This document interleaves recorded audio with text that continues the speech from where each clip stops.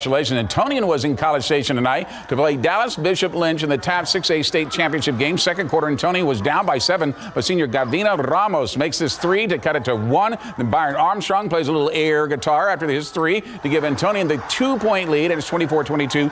Antonian at halftime. In the third quarter, Antonian goes off to outscore Bishop Lynch 23-8 thanks to great defense off the steal. Jesus Ochoa finishes with the basket. On the other end, moments later, Xavier Martinez wide open the corner for the 3. Antonian wins 73-57. It's their second state title in 3 years.